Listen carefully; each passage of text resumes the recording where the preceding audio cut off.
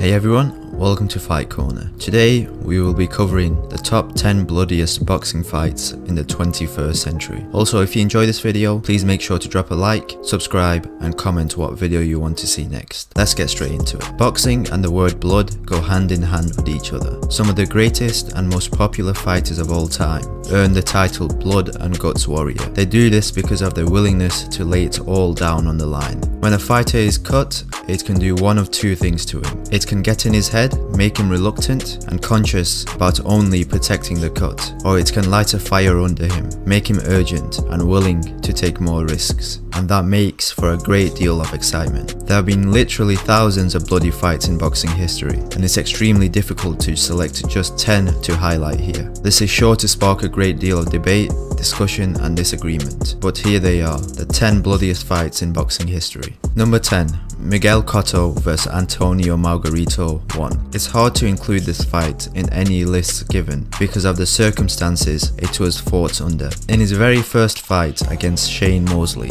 Antonio Margarito was found loading his gloves with a plaster type substance. While no proof exists he did the same against Cotto, we can and must remain skeptical. In the early rounds of the fight, Cotto was able to outbox his relentless foe, but all the while you got the sense that Margarito's pressure and activity were going to wear down the Puerto Rican legend. By the middle of the fight, Margarito began to seize control, landing hard and thudding punches to his opponent's face and body. As Cotto began to slow down, his face began to bloody and bruise in disturbing fashion. Finally, in the 11th round, Cotto had taken enough punishment, and after rising to his feet after a knockdown, his face a bloody mess, the fight was stopped. But since then, it has received an asterisk, with many believing Margarito cheated his way to victory.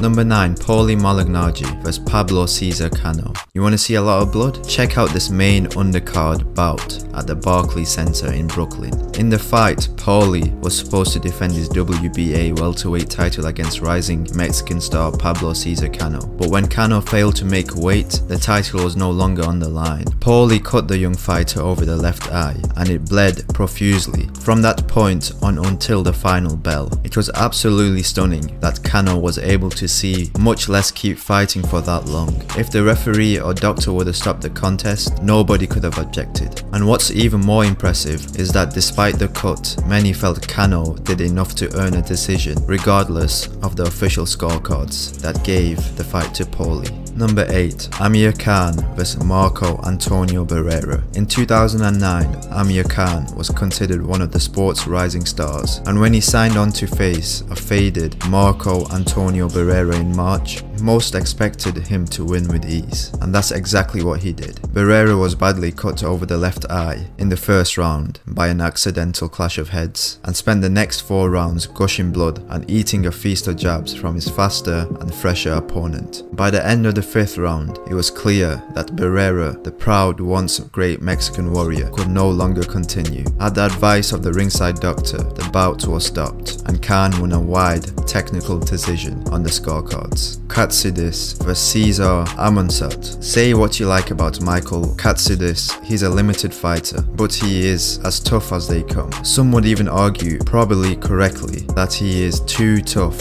for his own good. On July 21st, 2007, he faced Cesar Amonsat for the WBO Lightweight Championship on the undercard of the Bernard Hopkins vs Winky Wright pay-per-view. The fight was an absolute war from the first bell, with Amnosat being dropped to the mat in the 2nd round, but rebounding to cut Katsidis in the 3rd. For the remaining rounds, only one word could be described for the action: brutal. Both men threw shots with mean intentions, with Amnosat being put down again on the 10th round, and Katsidis profusely bleeding from the cuts around his eyes. Katsidis would win the fight on the cards, but both men would be hospitalized after the bout. Sometimes that's the price you pay. Number 6. Diego Corrales vs Joel Casamia. The late Diego Corrales was known for engaging in his own share of wars, both inside and outside the boxing ring. He fought the best of the best in his era, and often fought uneven when it wasn't in his best interests. On October 4th, 2003,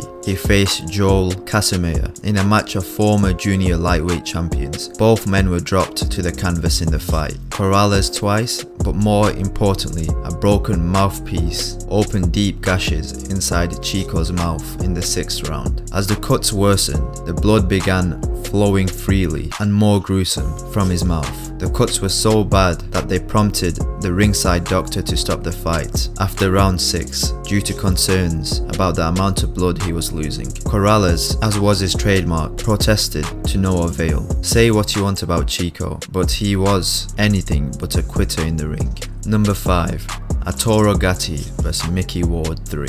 There are no words in English that can do justice to the 3-fight series engaged in by the late Arturo Gatti and the Irish Mickey Ward. The sweet science, it was not, as each man competed for nothing more than pride in one of the bloodiest and most brutal rivalries in boxing history. Ward took the first fight by majority decision in 2002, and Gatti evened the score with a unanimous decision of his own later in the year. The stage was set for the epic rubber match, which took place in Atlantic City on June 7th, 2003.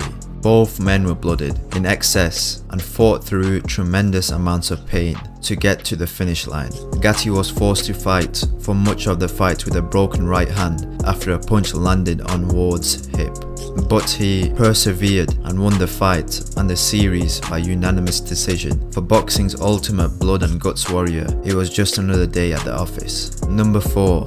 Lennox Lewis vs Vitaly Klitschko. Before he made one half of the most dominant brother tandem in boxing history, Vitaly Klitschko was a contender who worked his way up the ranks. He got his first shot at the World Championship against the recognized heavyweight champion Lennox Lewis on June 21st, 2003. Klitschko dominated the early rounds, rocking Lewis with a series of shots and appeared to be on the verge of defeating the champion, when in the 3rd round, a right hand opened a serious gash above his left eye.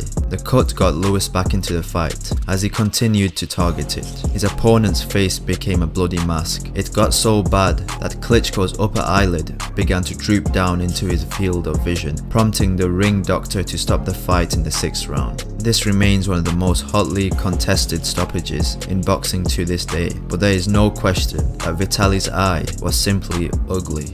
Number 3.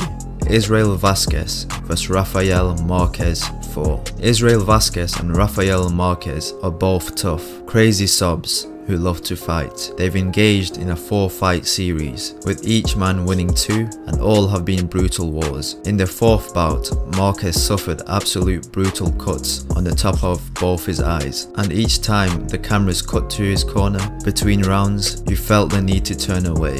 In the end, Marquez defeated his foe by 3rd round TKO in a bloody, brutal affair. Given how close and competitive all the bouts were, it seems fitting that this series ended in a tie. Rocky Juarez vs Jorge Rodrigo Barrios. Rocky has become a journeyman fighter of late, but there was a time he was considered one of the top prospects in boxing. He's always been good enough to win fights at a certain level, but every time he's tried to step up to the elite, he's been defeated. Coming into his August 2008 bout with Argentinian tough guy Barrios, he was just 4-4 in his previous 8 bouts, but his losses had come to Humberto Soto, Marco Antonio Barrera and Juan Manuel Marquez. Nothing to be ashamed about. The Barrios fight was supposed to get his career back on track and was not going his way before changing on a dime in the 11th round. It was close and competitive,